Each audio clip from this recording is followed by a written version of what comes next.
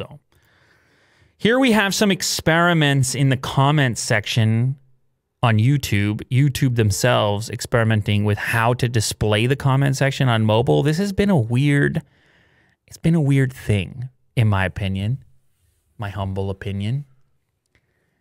It looks to me like there's been a diminishment of the significance of the comment section, particularly on mobile. You got to click the button and then unlock the remainder of the comments. You're being more fed into recommendations, which is not a bad thing. It depends on your point of view. If you're a commenter, you probably want to see the comment section more prominently displayed. But if you're a content creator, maybe not. Maybe it's beneficial to have more suggestions. If you're a viewer, that's up to you. You tell me what you like to see prominently. However, anytime YouTube changes anything, people are so used to the way that it is, it's always causing some degree of controversy when these things change.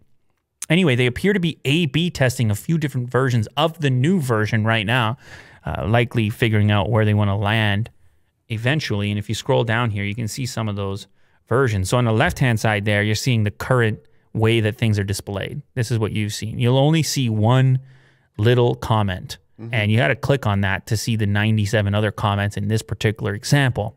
To the right, you see a new version, another way it could be displayed. Now, this shows the comment, the opportunity to reply to the comment, and then in blue highlighted, a button encouraging you to view all 97 comments. So for me, this is more comprehensive. You can see it takes up slightly more real estate. However, if you scroll down a little more, you'll see two other versions here.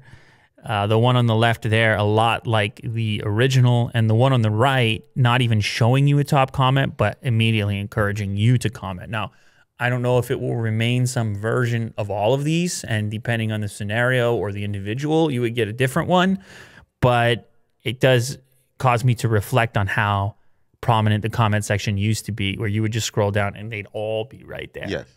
And obviously YouTube wants to make moves away from that and is experimenting with the best version of how to do so.